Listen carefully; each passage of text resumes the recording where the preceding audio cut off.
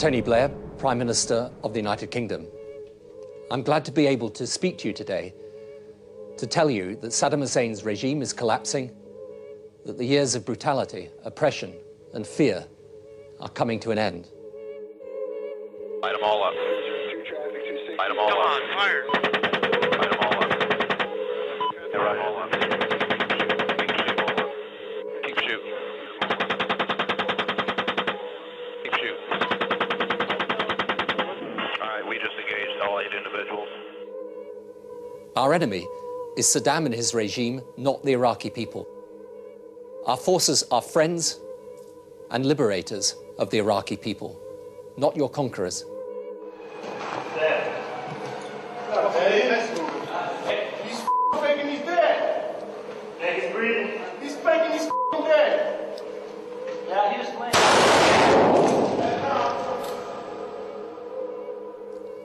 I know, however, that some of you feared a repeat of 1991, when you thought Saddam's rule was being ended, but he stayed and you suffered.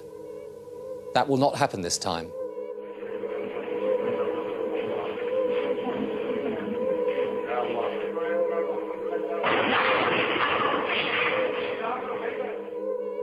This regime will be gone and ended. And then we will work with you to build the peaceful, prosperous Iraq that you want and that you deserve.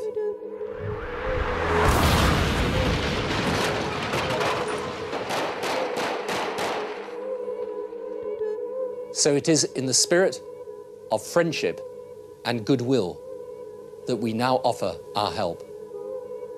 Thank you. I'm George Galloway. I spent decades in the Labour Party and in Parliament with Tony Blair.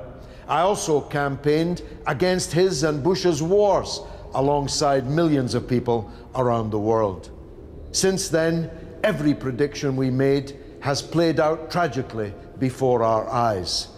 But one thing nobody predicted was the horror story yet to come: the Blair Rich Project. This film, crowdfunded by more than 5,000 people, seeks to set the record straight about Blair's near killing of the Labour Party, the killing of Iraq, and the huge financial killing he has made thereafter. This is the killings of Tony Blair.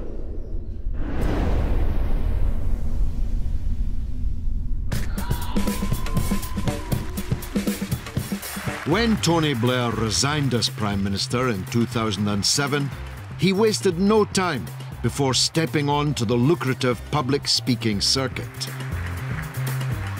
where his statements of the bleeding obvious have been in high demand. The single toughest thing governments find today is getting the job done. At his first stop, Blair picked up a Chinese takeaway of almost £250,000 for an hour-long speech in the People's Republic. The art of leadership is the combination of listening and leading. Since then, his fees have gone up, and his speeches have taken him across the globe. The most difficult thing about government is taking the great idea and turning it into reality. In the Philippines, the average wage for an hour's work is under £1. Blair did rather better. Unfortunately, you come to India at a time when British papers like the Telegraph and the Sunday Telegraph, the Sunday Times, are running stories about what they call the jet-setting billionaire lifestyle he has enjoyed ever since leaving Downing Street in June 2007. And the real point they're making is that the pursuit of money has become the dominant theme in your life. I can make a lot more and have a very gentle and easy life. And when they talk about a jet-set lifestyle, what they actually mean is I spend a lot of time on jets, which is true. True indeed. So much so that Blair charters a £30 million private jet, known as Blair Force One. I need a dollar. Hey, hey. But even more lucrative for Blair than public speaking is his global business empire, headquartered in London's wealthiest neighbourhood, Mayfair.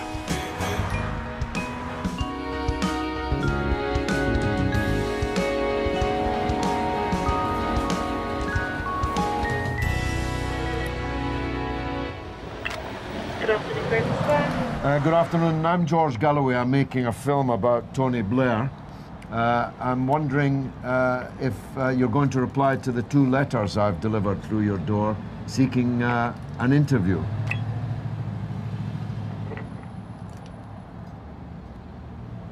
Hello? Hello?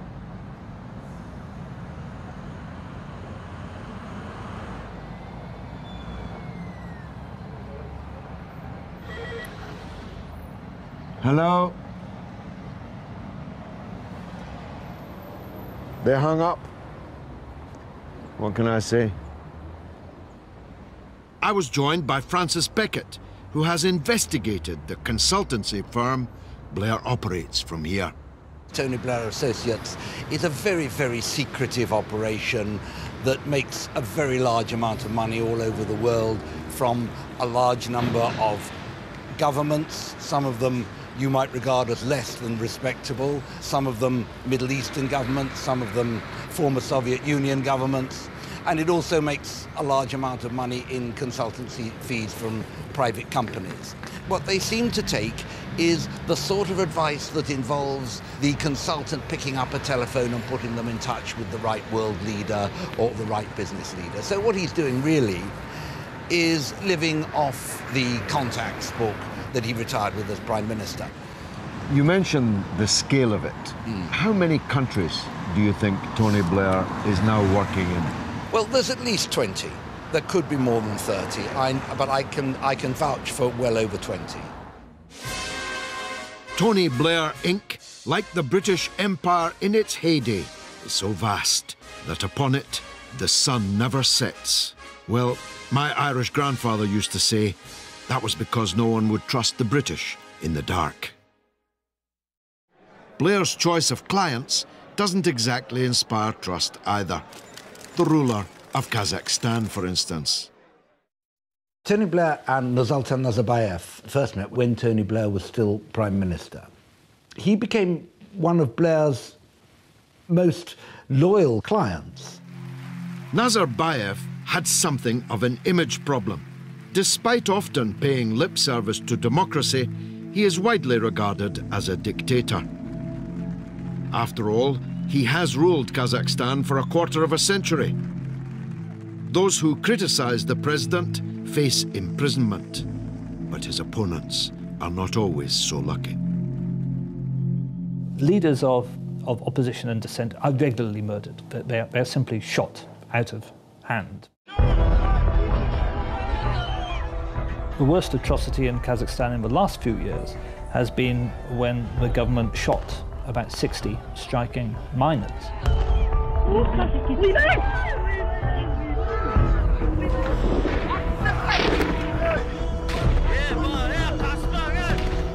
Many hoped the autocrat's new courtier would condemn the massacre. Instead, Blair was soon starring in a Kazakh propaganda film. The important thing about President Nazarbayev is that I think he had a combination of the toughness necessary to take the decisions to put the country on the right path, but also, I think, a certain degree of subtlety and ingenuity that allowed him to maneuver in a region which is fraught with difficulties. Blair was sustained by a coal mining district throughout his parliamentary career, and now he's taking massive checks from somebody who shoots miners as they go on strike. Media reports put Blair's fee at £16 million over 2 years. But what was this king's ransom for? Good governance, as Blair claimed? A leaked letter he sent Nazarbayev suggests otherwise. In it, Blair provides a phrase to help the dictator spin his massacre for a Western audience. These events, tragic though they were, should not obscure the enormous progress that Kazakhstan has made. He continues, dealing with it in the way I suggest is the best way for the Western media. Signed, with very best wishes. I look forward to seeing you in London. Yours ever, Tony Blair. Fresh from his Kazakh snow job for Nazarbayev, Blair was soon showering praise on another dictator. Egypt's General Sisi had just seized power in a military coup.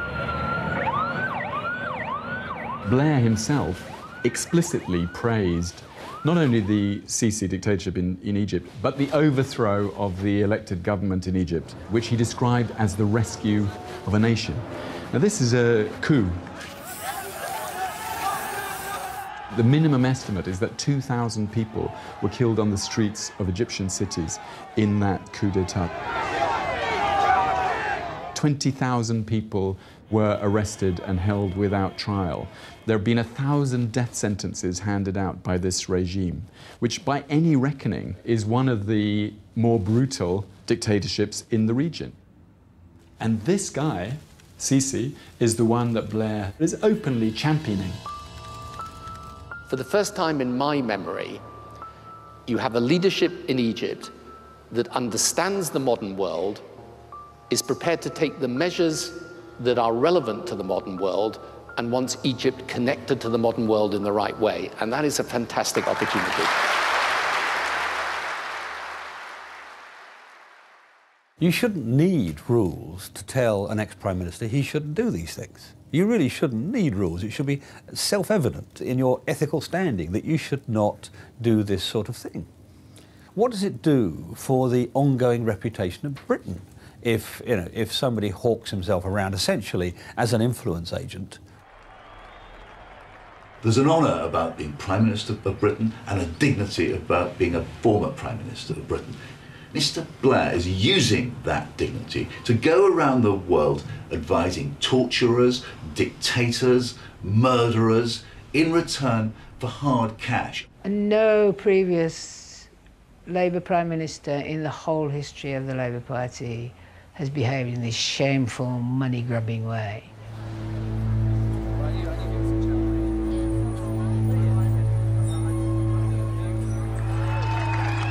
A new dawn has broken, has it not?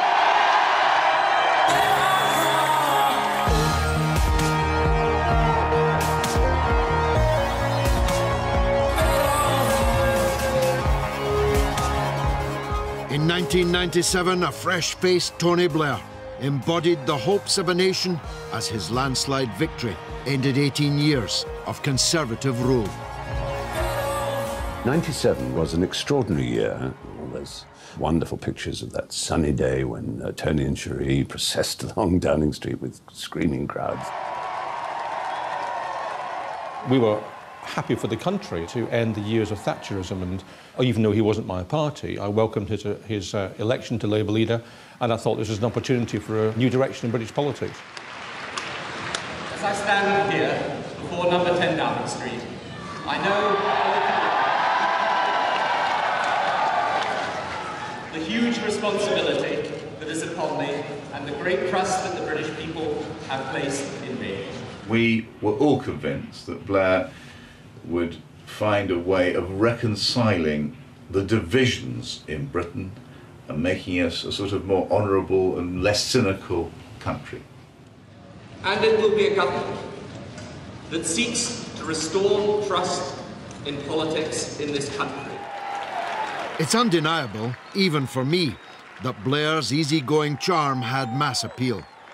But then, once you can fake the sincerity, the rest is easy.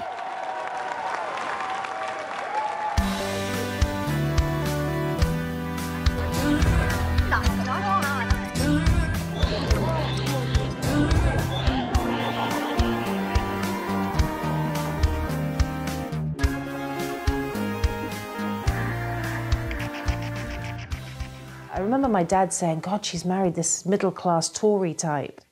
And he was kind of disturbed about that. But I know he quickly grew to love Tony because of the love that Tony and Cherie had. What kind of impact did he make on you? I adored him. Quite simply, as an older brother, I thought he was, you know, the bee's knees, basically. Tony was the kind of a young lawyer who'd wear the shirt without ironing it, and his wife would shout at him, "Will you change that shirt?" You know, on the right side of cool, kind of older brother figure. George, I think he could even charm you. He could. If he walked in here now, I know you don't like to hear this, but I reckon Tony could sit here and go, George, you know I've always admired you, and I'm telling you, your heart would flutter. What do you think? Maybe, but I would then arrest him, which would be the end of the fluttering.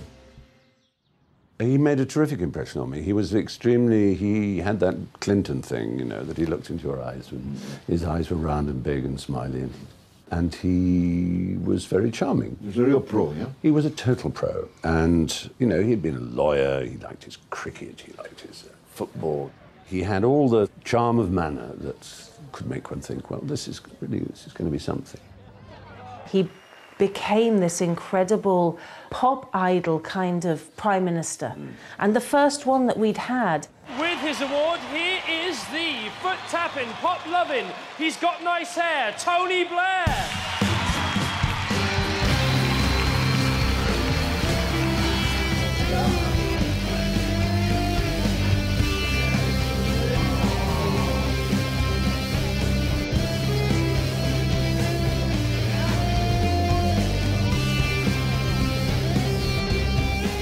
About married life, actually. Did you? Funny thing, oh, yeah. What did you have to say about married life? Well, me and Tony both reckon it was rubbish. But many of us in the Labour Party didn't buy into Blair mania. For us, the party had been hijacked and was being flown to destruction. Because we'd seen Blair stab his best friend in the back to become Labour leader and then hack off the party's commitment to socialism. Most deadly of all was Blair's dance with one of Labour's worst enemies and one of the world's most powerful men. Do you like the feeling of power you have as a newspaper proprietor, of being able to sort of formulate policies for a large number of newspapers in every state of Australia? Well, there's only one honest answer to that, of course, and that's yes.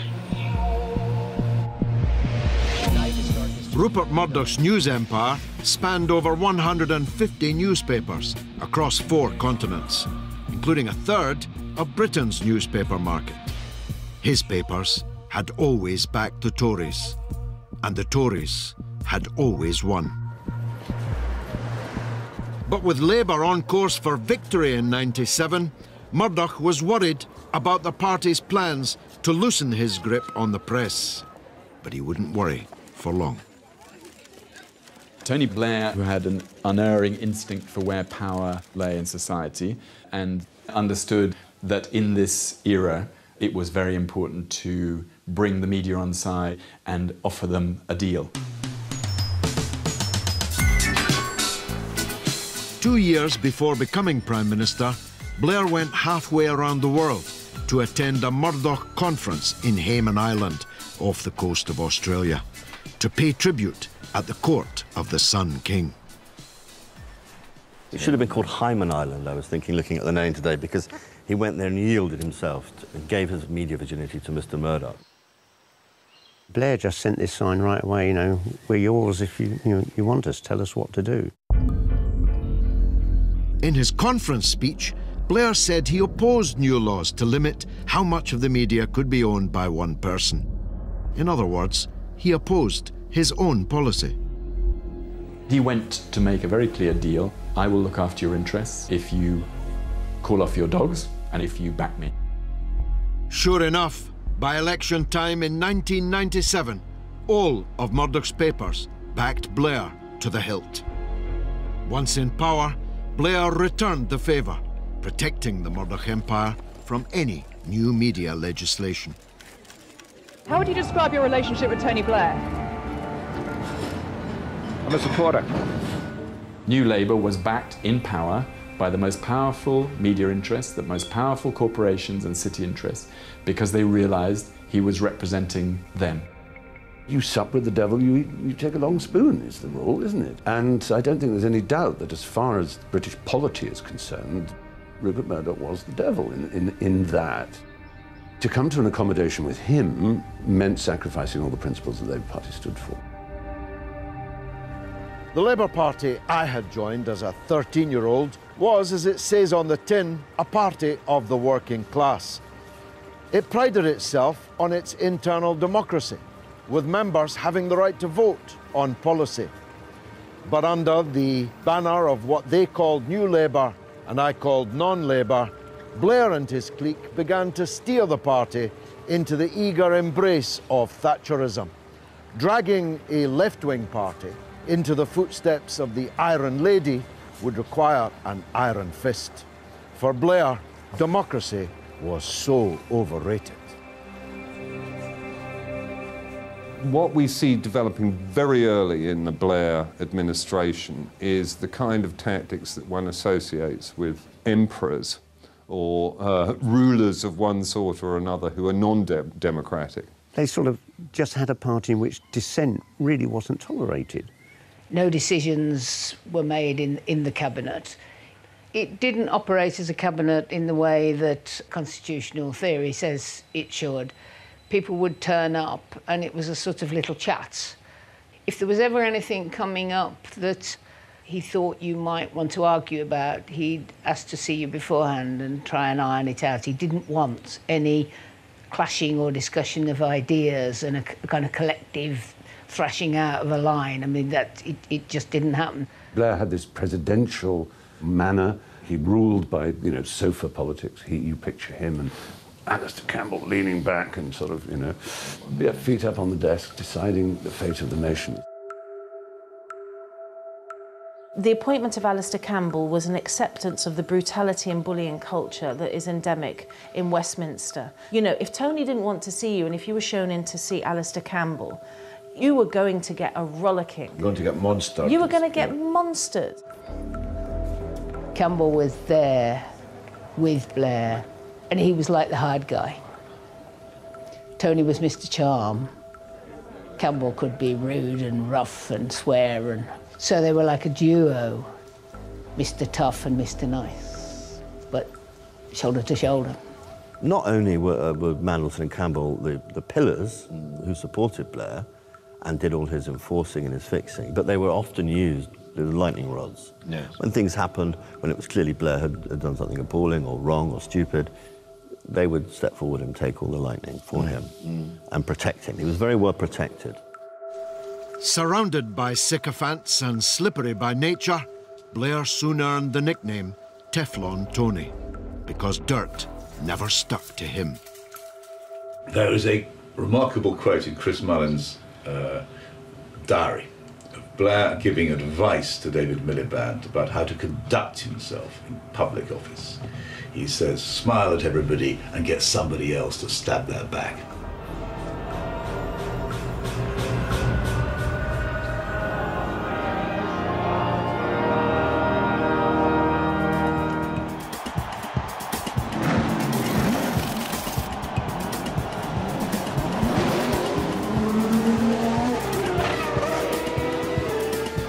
We will be tough on sleaze and tough on the causes of sleaze. Less than 6 months after becoming Prime Minister, Blair was caught up in a corruption scandal that would have ended most politicians' careers. His government had announced plans to ban tobacco advertising from sport. But what we didn't know was that before coming to power, he had accepted a £1 million donation from Bernie Ecclestone, owner of Formula One. Ecclestone then secretly visited Blair in Downing Street as the decision was being made. Do you give a donation expecting something in return? No, I didn't want anything. I still don't want anything, to be honest with you. Within hours of the meeting, Blair had ordered his minions to grant Formula One a special exemption from the ban. His health secretary protested, saying the U-turn would result in serious damage to the government.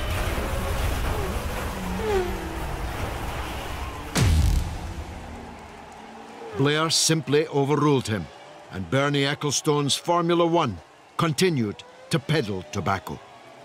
The Ecclestone affair should have been the moment that we in the press and indeed the nation saw through Mr. Blair. He was caught red-handed trading policy in return for hard cash from a businessman.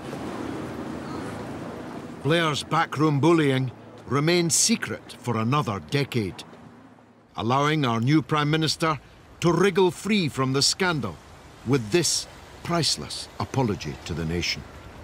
I would never do anything either to harm the country or anything proper. I never have. I think most people who have dealt with me think I'm a pretty straight sort of guy, and I am. Just as people hoped for an end to Tory sleaze under New Labour, they also hoped Britain would play a decent role in the world. The Labour government does not accept that political values can be left behind when we check in our passports to travel on diplomatic business. Our foreign policy must have an ethical dimension. Whatever his party wanted, when it came to hawking weapons around the world, Blair took his cue from Mrs. Thatcher. Aircraft are very expensive these days, and so you don't want them to have just one role when that one role is advanced training. So they also are being adapted for a strike capacity, a ground strike capacity, which is why you've got these on. So they're very good not only for advanced training, but for striking. From day one, Blair cozied up to Britain's biggest weapons dealer, BAE Systems, and its chief executive, Dick Evans.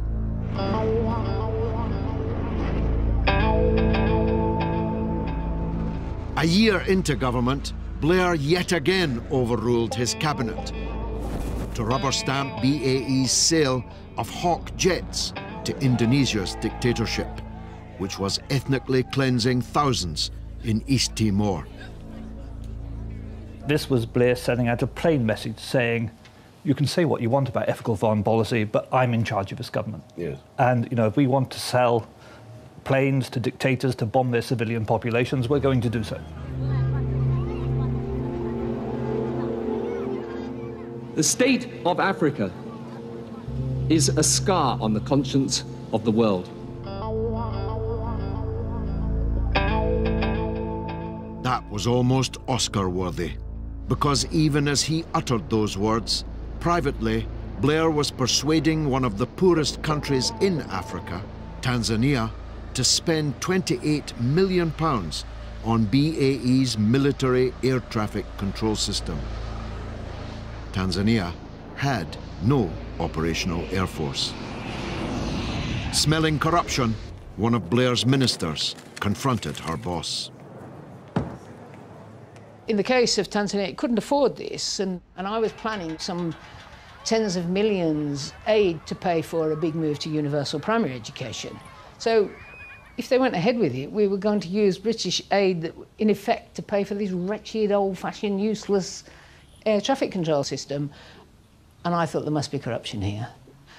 So it was a disgusting, disgraceful project, and Tony thought I was making a fuss about nothing. But Blair was about to help BAE in a much bigger way, and not only them. The company had long been accused of corruption around the huge arms contract they signed with Saudi Arabia under Mrs. Thatcher. Called Al Yamama, the deal was worth over $40 billion.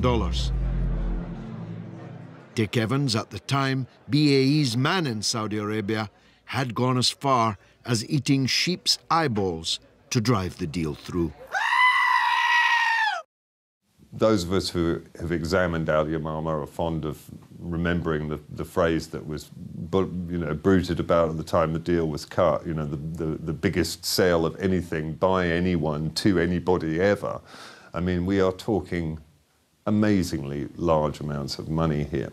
It's a matter of public record that there were vast amounts of sweeteners involved in this deal. A close family friend of George W. Bush, the Saudi Prince Bandar alone was accused of trousering $2 billion.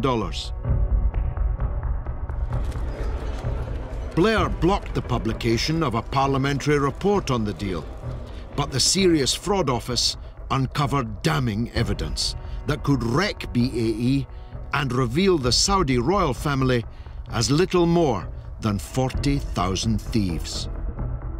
At the heart of BAE's bribery web, the investigators discovered a shell company based around the corner from the Saudi embassy in London. Its purpose was to pay for anything the Saudis wanted, from gambling trips to prostitutes. The payments continued on Blair's watch. By 2006, there was enough evidence for a prosecution against BAE and its chief executive, Big Dick Evans. The Serious Fraud Office had started an investigation into that slush fund. And Prince Bandar, of course, went into Tony Blair's office and asked him to shut down that investigation. So what did Tony Blair do? He acquiesced. There was clear corruption. I mean, the evidence is overwhelming. And he just stops the inquiry and uses the national interest, card to stop it all. Were you aware that your government was approving payments to a friend of President Bush's as part of British Aerospace's kickback system?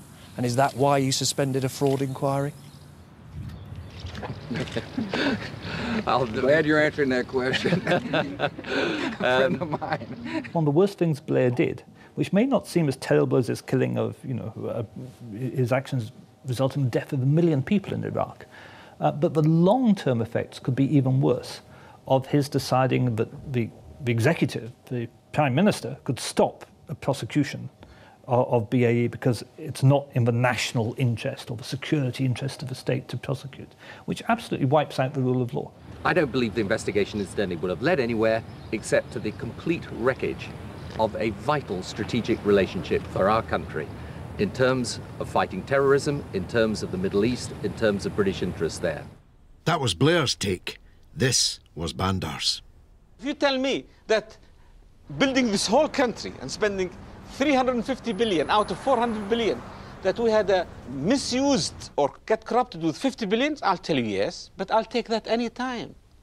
What I'm trying to tell you is, so what?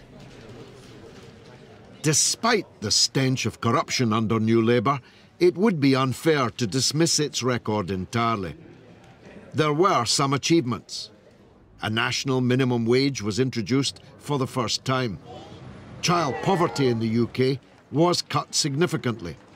And Blair's finest hour was brokering peace in the north of Ireland, ending decades of conflict. Ask me my 3 main priorities for government, and I tell you, education, education, and education. Education and healthcare did receive much-needed investment, but there was a catch. Under New Labour's private finance initiative, corporations were invited to build and run schools and hospitals for the first time. PFI was privatisation by stealth and robbery by daylight. According to the Financial Times, these projects cost taxpayers up to £25 billion more than if they'd been government funded. PFI schools and hospitals slipped into an endless spiral of debt. But debts for some mean profits for others. Under New Labour, big business bloomed in the City of London because of the effective absence of regulation.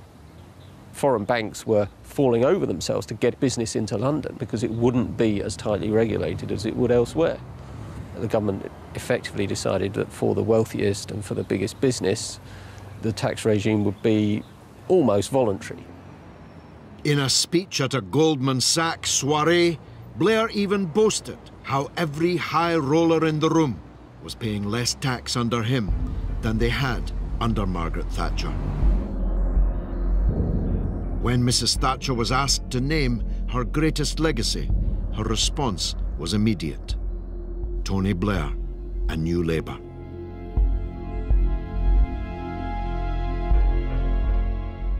It's long been my thesis that Tony Blair set out to kill the Labour Party by cutting it adrift from its roots and selling its soul to the banksters and big business.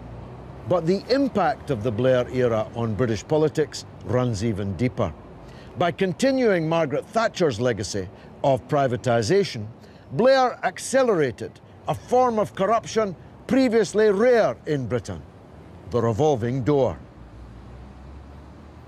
He absolutely exemplifies a completely revolving door between the higher levels of the British civil service and private enterprise. and particularly forms of private enterprise that profit from conflict.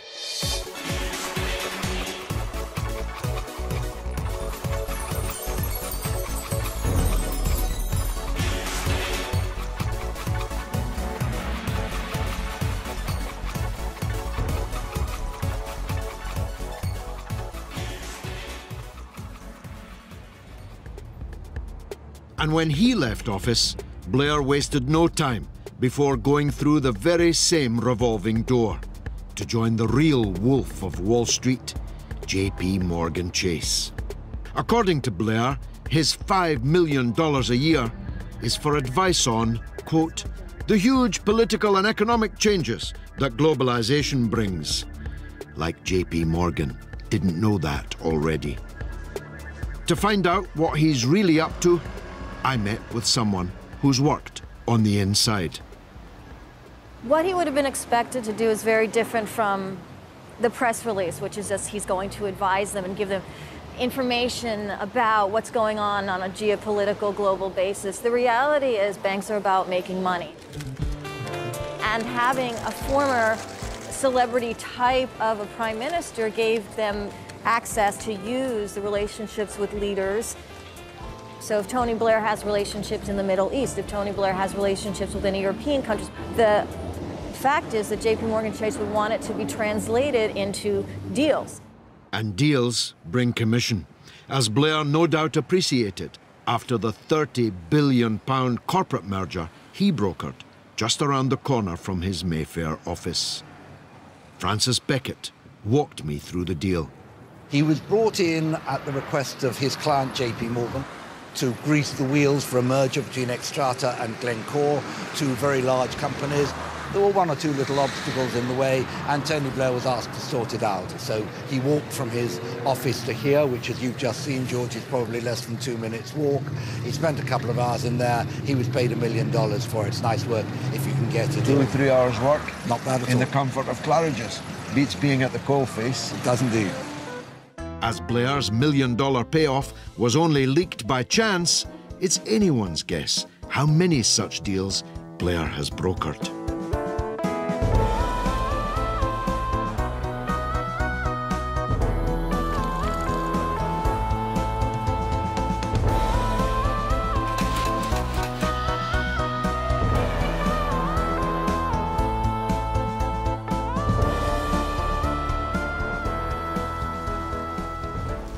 Besides JP Morgan, Blair also landed a job for Petro Saudi, an oil company owned by one of Prince Bandar's many cousins.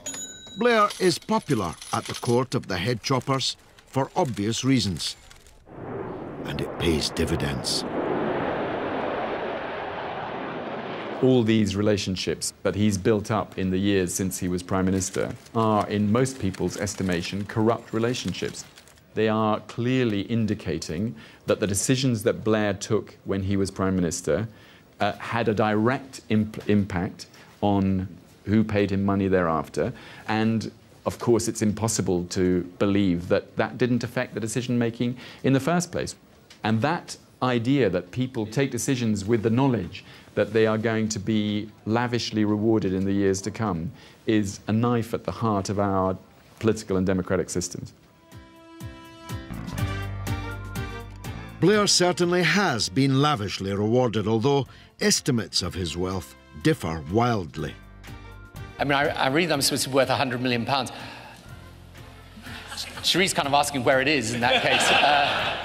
So how much is he really worth?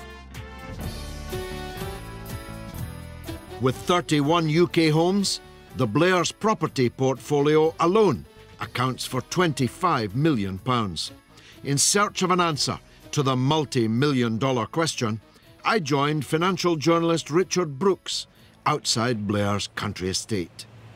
He set up a very complicated corporate structure to conceal the income that he's getting.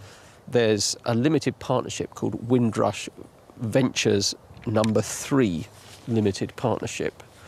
Now, it's owned by something called Windrush Ventures No. 2 Limited Liability Partnership, and it in turn is owned by two companies, one called Windrush Ventures. All this jargon left me more confused than I was to begin with. And that's precisely the point. A loophole in the law allows him not to publish accounts of the limited partnership. So his income is completely secret. I am staggered by Blair's avarice since he has left office. I simply cannot get my head around it.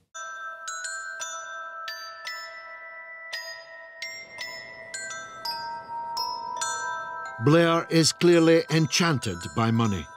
But how did he fall under that spell? As a child, his family sent him to Fettes College, an elite school they struggled to afford. In this kind of Hogwarts castle, Tony Blair learned to rub shoulders with the big boys, the boys who would go on to run much of this country. But he also learned the lesson that he'd only feel truly secure when he had just as much money as them. But when his father had a stroke and was unable to work, Blair was alarmed by the modesty of his background compared with his chums. That obviously was probably the most important event of my childhood. I mean, I did learn through that not everything in life was just a sort of smooth run, and it obviously brought with it tremendous insecurity. In his wife, Cherie, Blair found a kindred spirit.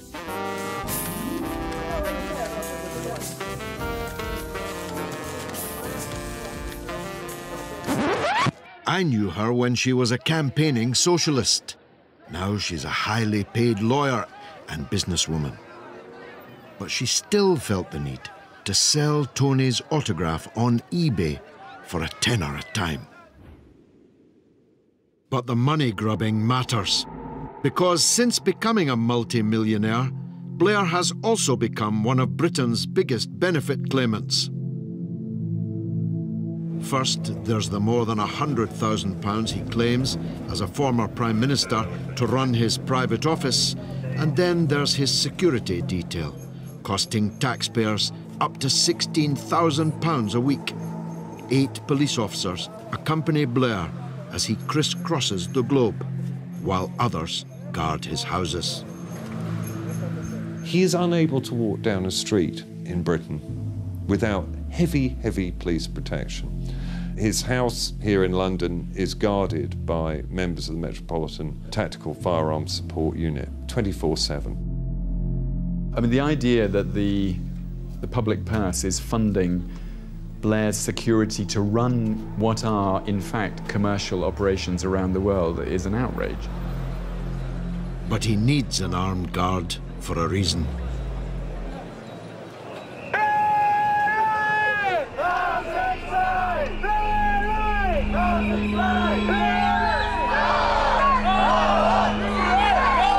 JP Morgan paid him off for the Iraq War. He was then paid $6 million every year and still is from JP Morgan 6 months after he left office. The man is a war criminal! War criminal! Tony Blair! War criminal! Tony Blair! Tony Blair's legacy is absolutely clear. He will always be remembered as the man who took us into an illegal and unnecessary war.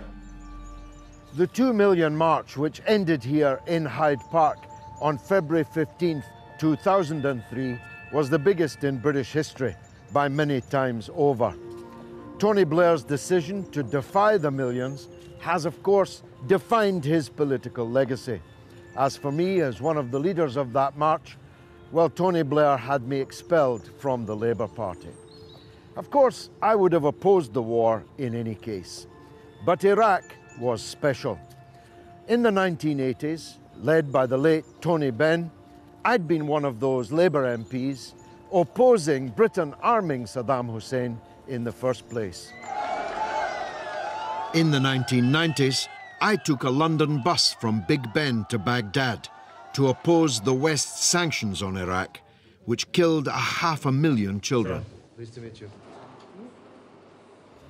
When the American war drums began beating, we feared the worst, because by then we knew that our own Prime Minister had developed his own taste for regime change. Even before Iraq, Blair had led us into 4 wars, more than any other Prime Minister. Blair's foreign policy championed the right of the West to police a simplified world of good and evil. It goes without saying that our allies were the goodies. In 1999, Serbia, a Western enemy, was suppressing an armed uprising in its Kosovo region. To stop one massacre, Blair convinced Clinton to launch another. It is a just cause, and it is a cause that we will succeed in winning. The attack broke international law, escalating the killing on both sides. But the media hailed it a success, and Blair its hero. Going to Kosovo is possibly the key moment when he's walking through that camp and people are kind of treating him like Jesus, really. Almost on their knees praying to him. All these babies have been named after him. Tony. Yeah, cheering his name. Now, to somebody with a latent and incipient messianic tendency, it's like somebody who, you know, has like soft drugs, suddenly you give them heroin, and one hit and you're hooked, if he wasn't already. But if you are, it's going to exacerbate the addiction. We will do whatever we can to make sure that these people are allowed by the world community, acting together, back to their homeland, back to Kosovo. Kosovo catapulted Blair into the big league of global power players. But it also taught him an important lesson. If you're on the winning side, you're above the law. You can get away with murder.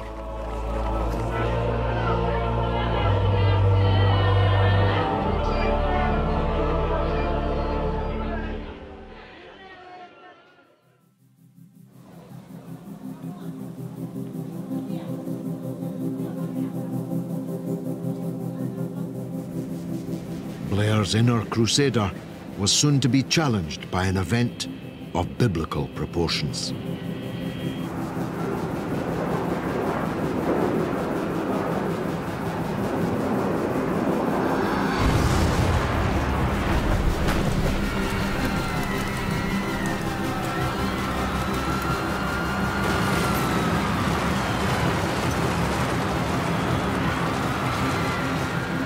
This is a moment to seize. The kaleidoscope has been shaken. The pieces are in flux. Soon they will settle again. Before they do, let us reorder this world around us.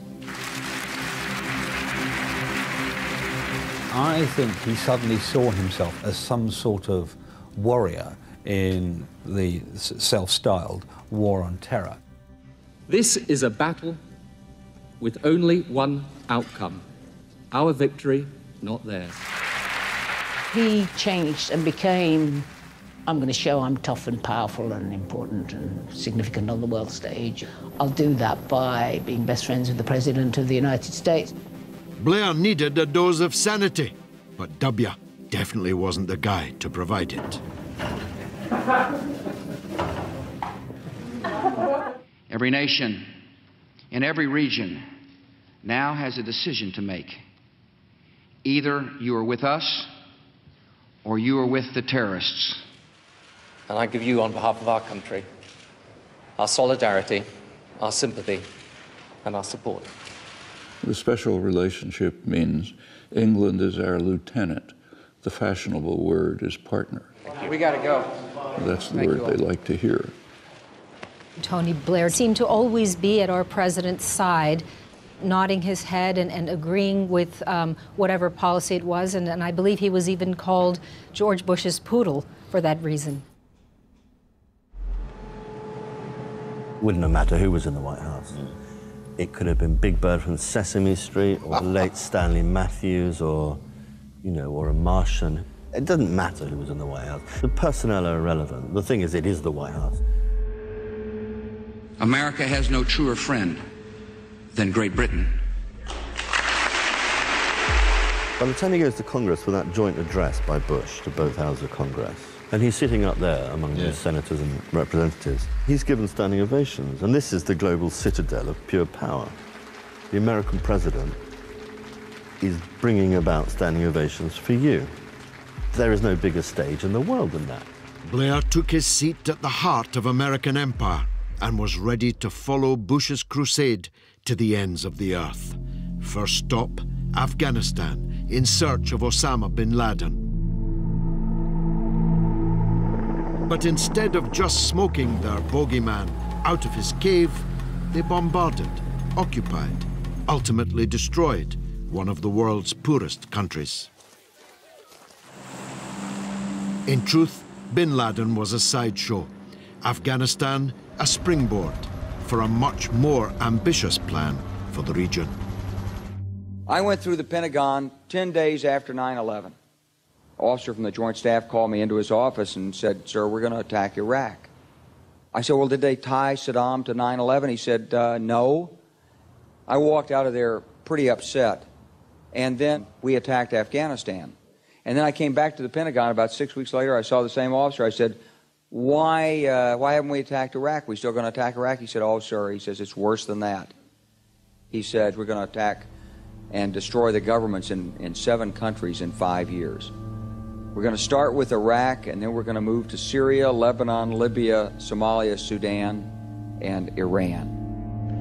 So why this interest in dominating the Middle East? And why was Iraq at the top of the list? I think it was primarily for oil, not just the oil of Iraq, but establishing a base at the heart of the main energy-producing region of the world. The fact that many in the Bush administration stood to profit from Iraq's oil no doubt helped too. The policy was regime change, a crime under international law. To get the ball rolling, W invited Blair to his ranch in Texas, where they were alone together for several hours. Some say they got down on their knees and prayed. If two people want to pray in private, that's their own business. Good luck to them. If they are praying to receive instructions from the Almighty about destroying our country and causing the deaths of hundreds of thousands of people, then I think we start to have our problem. There were 4 big political figures around the world, global figures at the time: Blair, Bush, Osama bin Laden, and Saddam.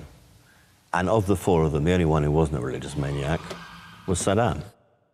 When they left the ranch, Bush and Blair were singing from the same hymn sheet. We both recognize the danger of Saddam Hussein harboring and developing weapons of mass destruction.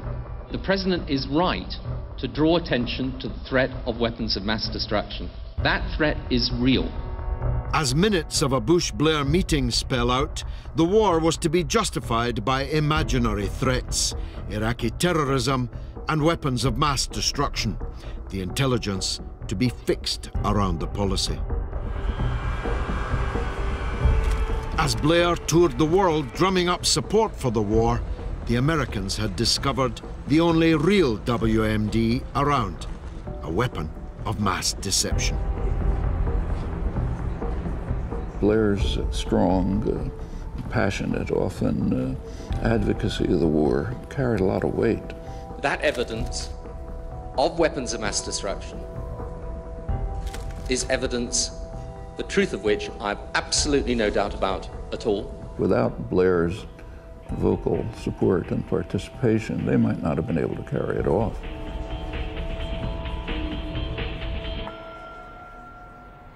I think he facilitated it. I think he was very eloquent, even much more eloquent, of course, than our president.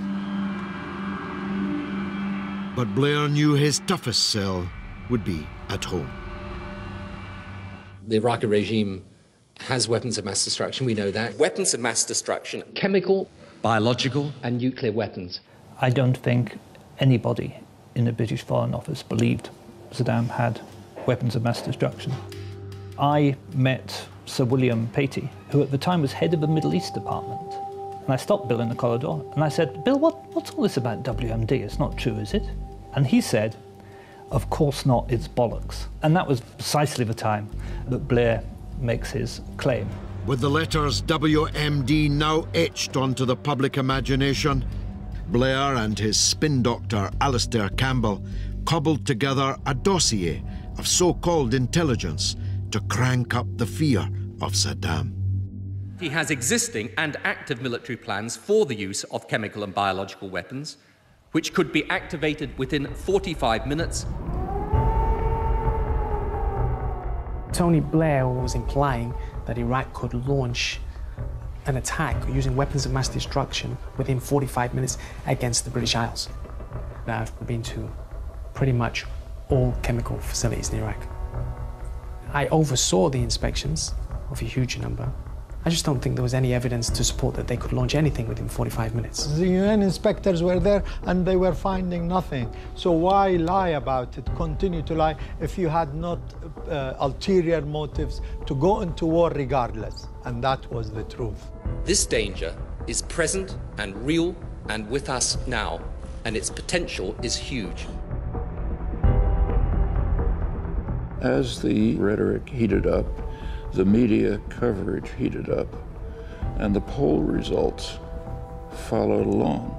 People really became frightened. Saddam Hussein is a threat to America. He's a threat to our friends. He's a man who said he wouldn't have weapons of mass destruction, yet he has them. He is a man who would likely team up with Al-Qaeda. Well, that proved a lie. Saddam and Al-Qaeda were enemies. Every Iraqi knew. It was common knowledge that Al-Qaeda were opponents of Saddam. My office was certainly placed under political pressure in this politicized effort to go to war on these pretexts of a link between Al-Qaeda and Saddam Hussein, which was, of course, fiction.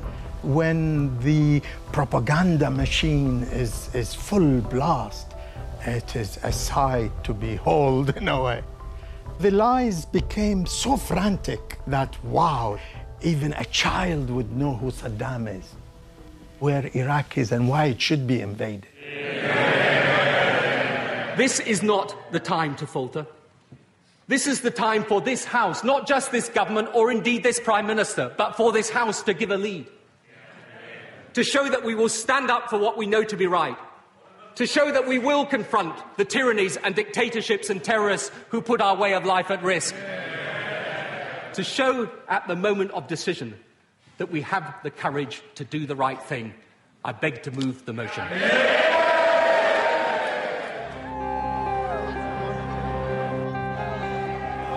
On the brink of war, the anti-war movement became a tidal wave of opposition around the world. Both Bush as well as Tony Blair are now wanting to plunge the world into a Holocaust. And I'm happy that the people of the world are standing up and opposing.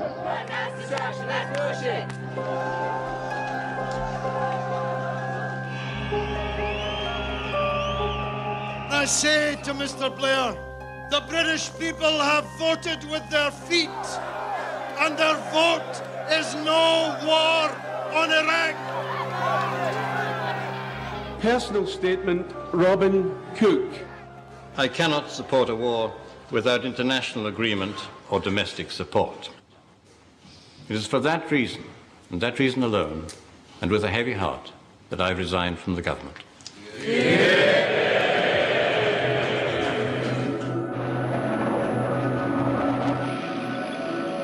The cries of millions were ignored. Bush and Blair were on a mission, and nothing was going to stop them. Tonight, British servicemen and women are engaged from air, land and sea to remove Saddam Hussein from power and disarm Iraq of its weapons of mass destruction.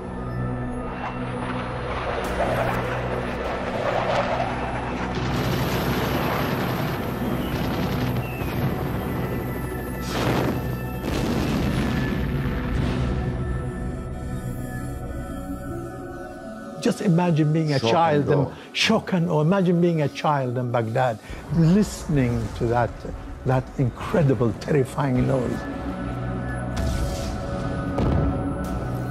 I would term it to be state terrorism.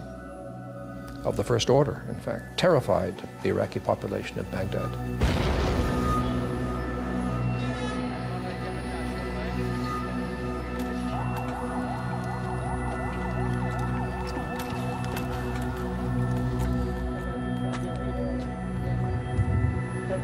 They refuse to count the dead. That is, to their shame, to the end of time. With Baghdad crushed in a matter of weeks, Bush and Blair boasted of their success. In the Battle of Iraq, the United States and our allies have prevailed, and Iraq is free. The triumphalism was amplified by a faithful media. He said that they would be able to take Baghdad without a bloodbath. He has been proved conclusively right, and it would be entirely ungracious, even for his critics, not to acknowledge that tonight he stands as a larger man and a stronger Prime Minister as a result. More credible commentators took a different view. It is not in conformity with the UN Charter from our point of view, and from the Charter point of view, it was illegal. The fall of Baghdad was not the beginning of the end, but merely the end of the beginning. The Iraqi people bitterly resisted their invaders, and so-called liberation became brutal occupation.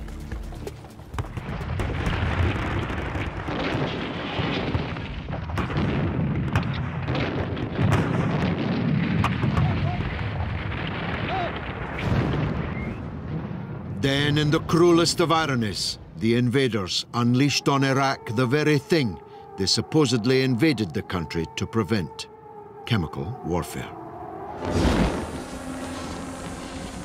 They used phosphorus.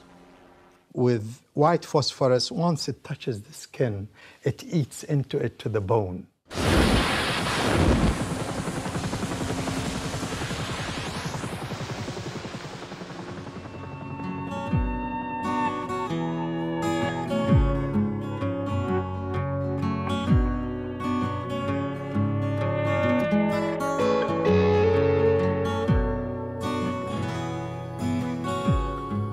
Depleted uranium, contaminated sometimes with plutonium, also being used. Now that comes well within the definition of a war crime.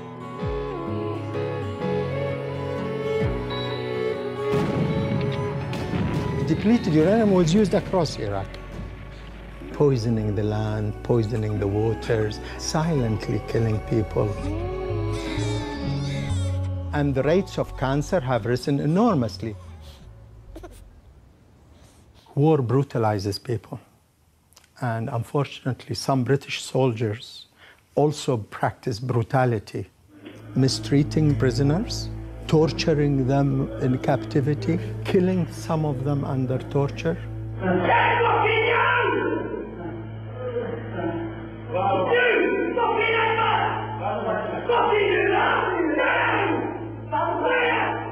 Something dark went on, something very dark went on.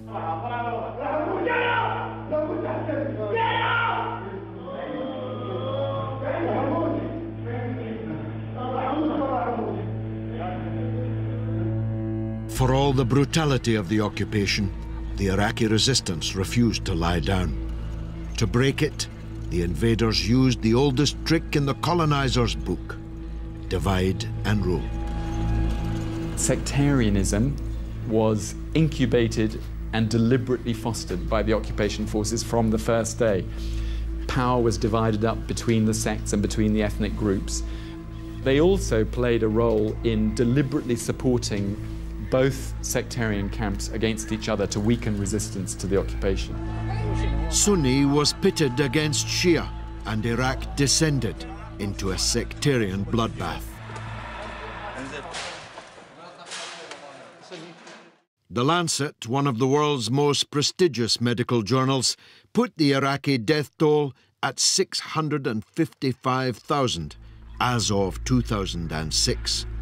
Bush and Blair rubbished the report, but later estimates were even higher. I think 1 million and more were killed.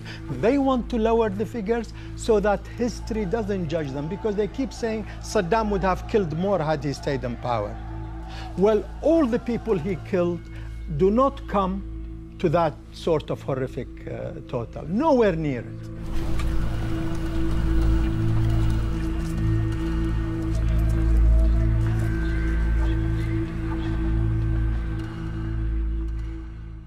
The U.S. and Britain unilaterally carried out the worst crime of the 21st century.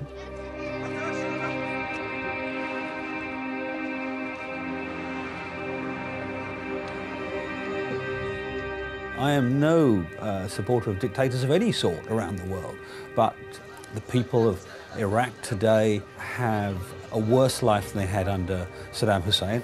It is plainly not as good today as it was before. Going to war illegally should have brought down the British government, I would have thought, and certainly terminated Mr. Blair's career. Is Tony Blair a war criminal? In my opinion, yes. Most definitely. If Tony Blair isn't a war criminal, who is? There can be no such thing as a war criminal if Tony Blair is not one, having started an illegal war of aggression.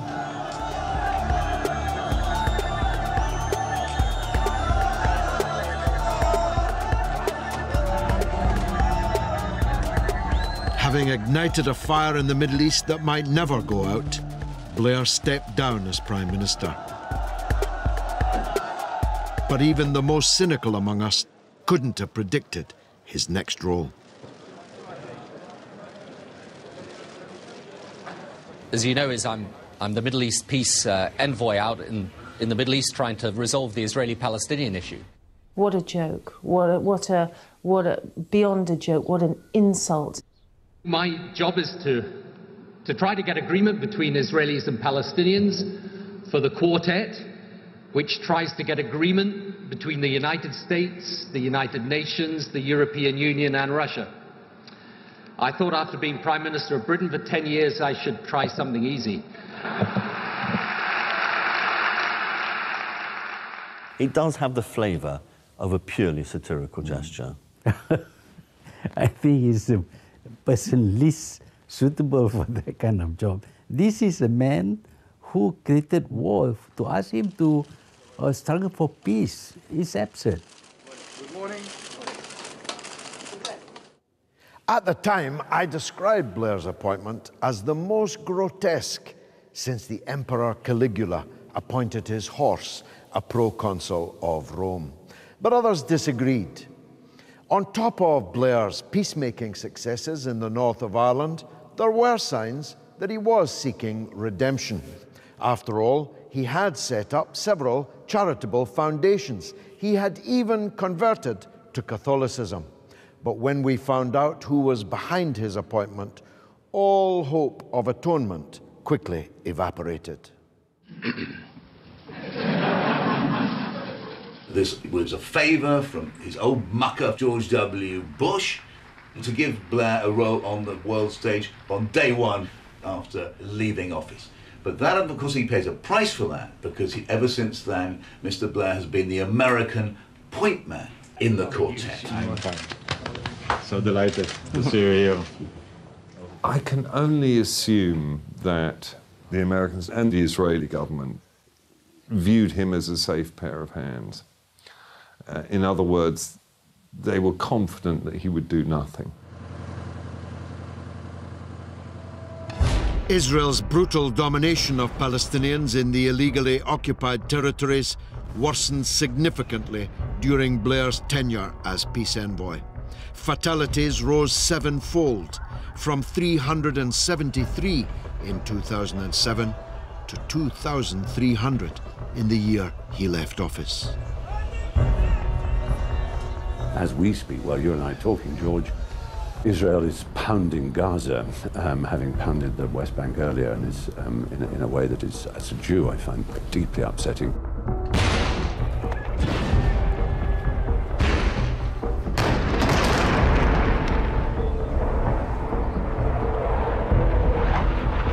There was a greater mood of optimism, actually, at the meeting today than I've seen for several years. The way in which Mr. Blair has conducted himself in that office makes one want to cry.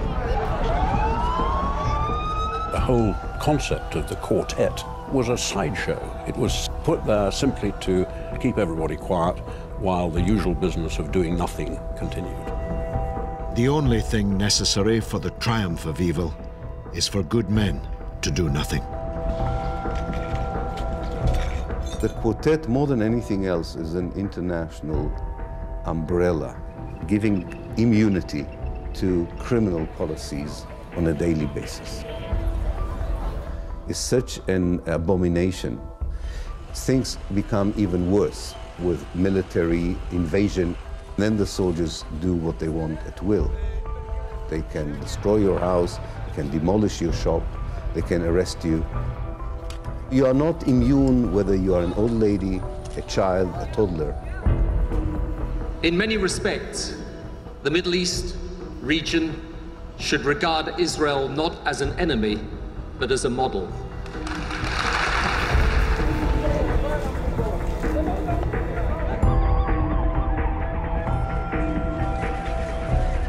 Without American weapons and money, Israeli aggression would have to stop. And a peaceful settlement might be possible. The quartet eventually became just a place where people meet once every 6 to 9 months to say something that doesn't anger the Palestinians, doesn't anger the Israelis, and doesn't anger anybody. So it's become utterly useless. Very early on, he named 6 projects that should be done. One of them was about sanitation in Gaza, which is a very, very serious crisis. Even that isn't done. So what is he doing? One thing Blair did accomplish was a lucrative telecoms deal. It's a $700 million investment over the next few years. It'll bring in revenues to the Palestinian Authority, about $300 million a year, so it's really, really important for the Palestinian Authority. He said that he was on behalf of the Palestinians, but the fact is that one of the major bankers to that deal was his own bank, JP Morgan, something which was not disclosed at all at the time. Tony Blair has very serious conflict of interest in which he is doing business during the term of his official duties. In 8 years as peace envoy, Blair has visited the Middle East around 120 times. He visited Gaza just twice. It's a grave disappointment for this man to turn out an opportunist in a cause that does not allow any more profiteering and making use of our tragedy.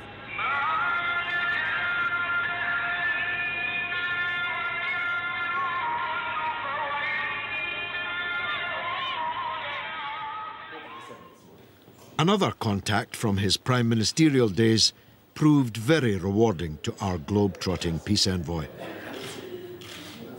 People thought that he was going as a representative of the quartet to discuss Middle East peace with the Emir of Kuwait.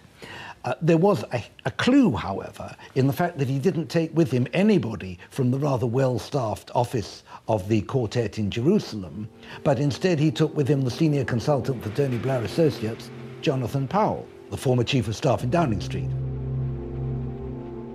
This is an extraordinary confusion of roles. Blair is going there on behalf of the world to seek Middle Eastern peace, but he's piggybacking on that role to pursue personal financial gain in the shape of Tony Blair Associates. The alleged fee always seemed rather a lot for Blair's customary advice on economic reform. Well, the figure that I heard was £27 million, I mean, that figure has never been convincingly argued with. I think Tony Blair has said the figure is wrong, but as usual, he doesn't offer us an alternative figure. Basically, the Emir of Kuwait was boundlessly grateful to Mr. Blair for his role in the invasion of Iraq and the toppling of Saddam Hussein.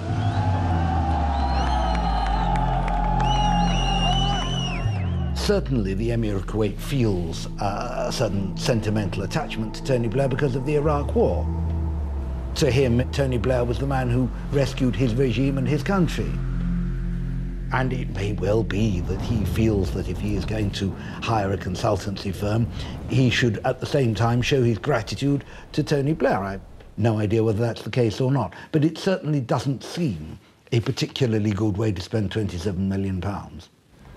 But it was his relationship with a rather better-known Arab dictator that started to eat away at the remains of Blair's credibility. I'm sure a lot of the relationship that Blair was very keen to build with Gaddafi was financially motivated.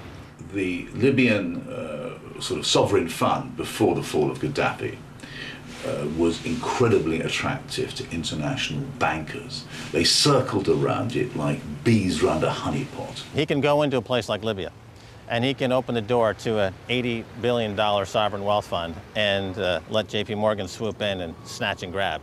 And there was huge commission for whoever could get hold of a portion of it and then get it to their bank. You've got to ask the question, was he, at least in part on these missions to Libya, out to try and land himself that personal commission? When Gaddafi was overthrown, $500 million of his dollars were stashed at JP Morgan. But Gaddafi had made demands of Blair too. The colonel's sponsorship of a French airline bombing in the 1980s now landed him a massive compensation bill from victims' families. They demanded, I think, a sum of $1.5 billion as recompense to the families of the Americans who died in that attack. And it seems that Gaddafi put the squeeze on Blair to go and intercede with his old buddy George Bush to get this dropped. At the end of his presidency, Bush passed a law preventing future compensation claims against Gaddafi. It's extraordinary that Mr. Blair was lobbying George W. Bush on behalf of Colonel Gaddafi, all the more so because his lobbying had implications for British victims. Given that Mr. Blair had commercial interests in Libya, the affair is very difficult to explain in an honourable way. But even worse was the discovery of documents indicating a blood-stained backstory to his waltz with Gaddafi. Extraordinary rendition. And that's the legal term for what we as governments do. When we take a person against his or her will and we take them from one country to another without any legal process, it's called kidnapping. The mafia does a lot of it, so do the governments, unfortunately. It's a process in which people are abducted, smuggled, taken in aircraft and ships to another country, while of course they're subjected to certain methods of questioning, which again is not subject to due process because again it gets in the way. It's much quicker just to beat it out of you. Libyan dissident Abdul Hakim Belhaj is suing the British government. He has evidence that British and American secret services colluded in his extraordinary rendition.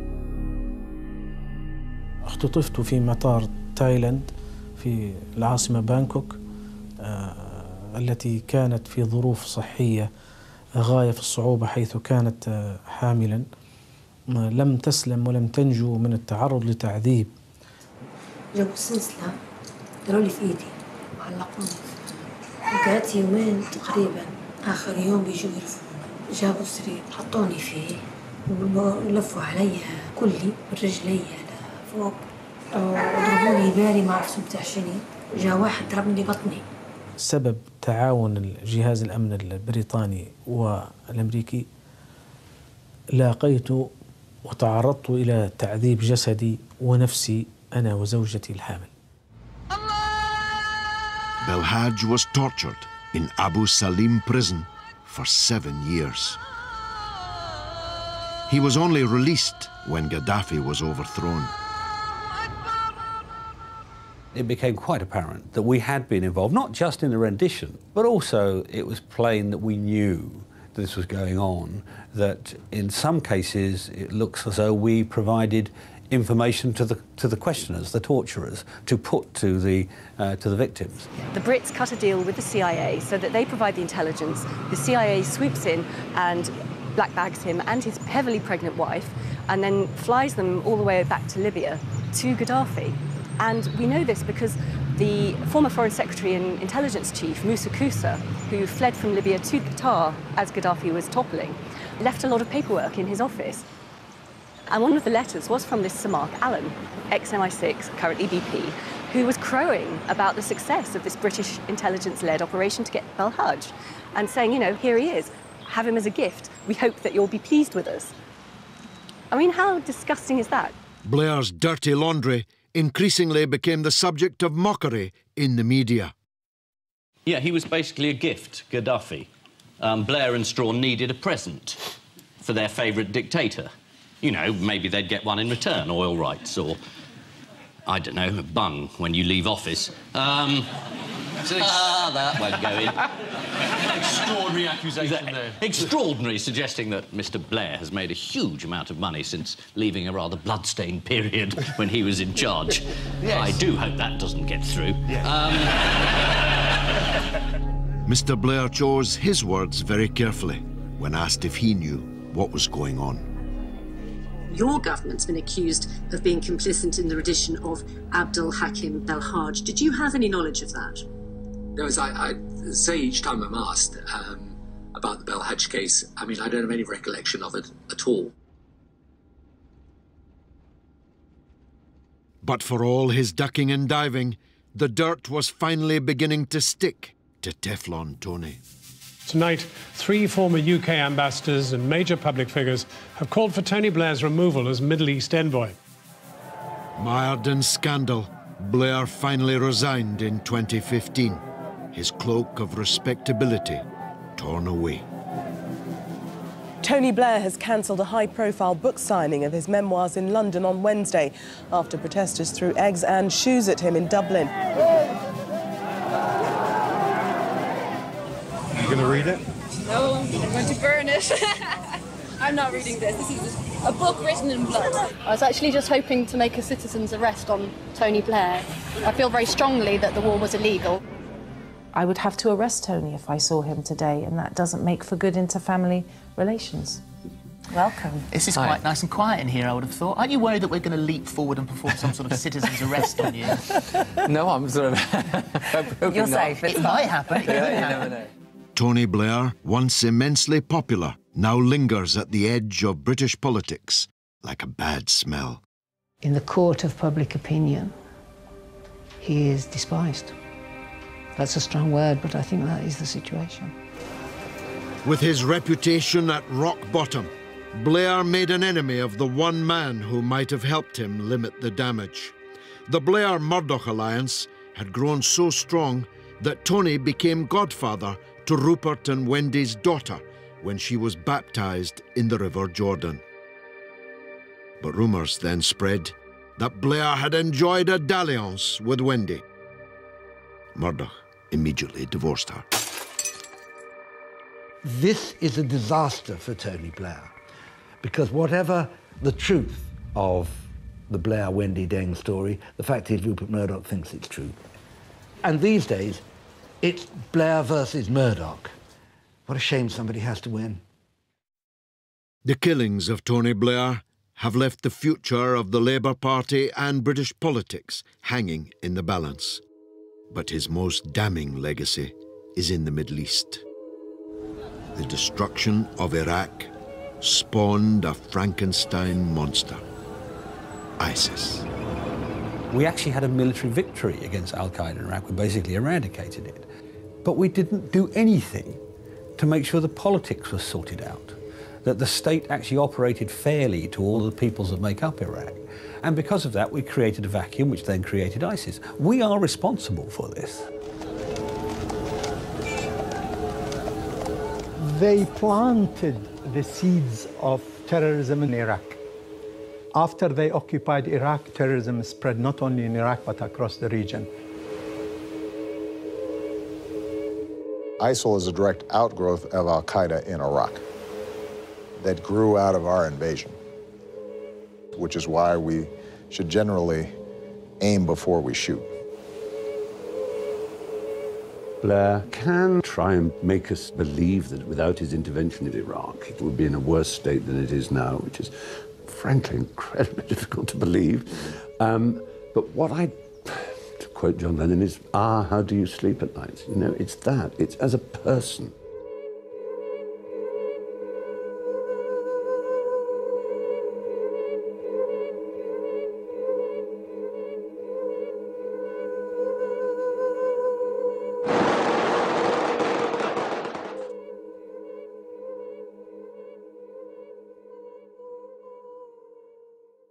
The flames of Tony Blair's legacy continue to spread ever further. European capitals are on lockdown for fear of more Paris-style attacks. In Afghanistan, the Taliban are fighting ISIS for power amidst a new sea of poppies. And Britain is at war again. But in truth, Tony Blair is a mere symptom of the West's wider malaise. An economic system run by and for the super-rich, the corruption of political parties, wars fought for profit and resources, and all fueled by a common evil, greed. In the end, Tony Blair succumbed to that evil, becoming a pariah in his own land. For, as Jesus' disciple Mark once told us, "What shall it profit a man if he shall gaineth the whole world, only to lose his own soul?"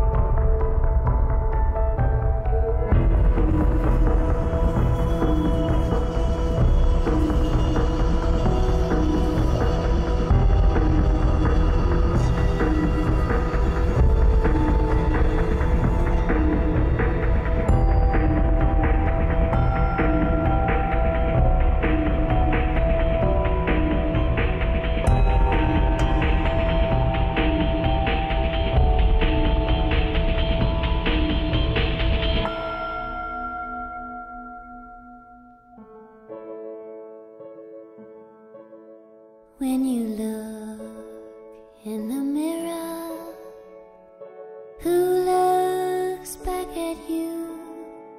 Is it a history maker or a vain glory chaser? When you pull that blade across your skin, does your hand start to tremble? Does the doubt set in? As a rain of hell fell on that distant land, how did that feel?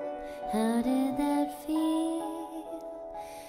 And do dreams of the dead wake you in your bed? Oh, don't you care? Don't you care? As you fix your tie, look yourself in the eye. Is it like a noose around your neck, getting tighter every day? As you slip your arms into your sharp-tailored suit, is it heavy on your shoulders, or can you brush away the guilt? As the flames rose high on the Baghdad sky, how did that feel? How did that feel? And do dreams of the dead wake you in your bed? Oh, don't you care? Don't you care? Your driver holds the door. Step into your black car. Feel the